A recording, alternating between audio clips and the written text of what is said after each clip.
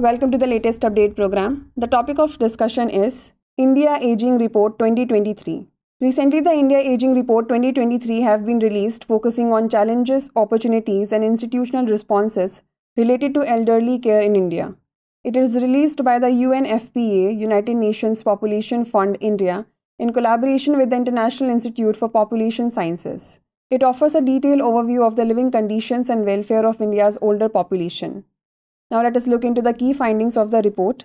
The elderly population in India is expected to surpass the child population by 2046. By 2050, over 20% of India's total population will be elderly, growing at a decadal rate of 41%.